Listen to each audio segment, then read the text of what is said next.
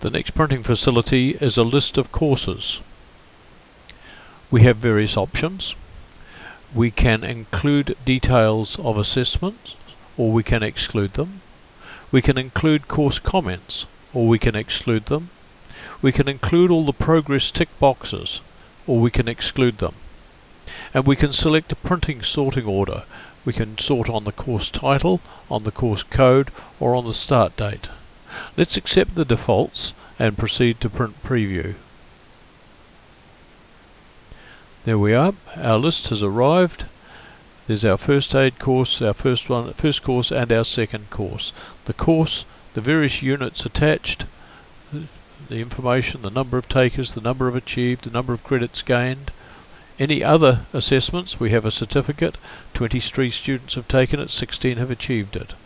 And in the second first aid course, FIR02, we have similar set of results. You will also notice in the top row our tick box results. We haven't ticked any of them for either course. And similarly, we requested that comments be inserted, and there's our Run by St John Ambulance comment. So that's what the list of courses looks like.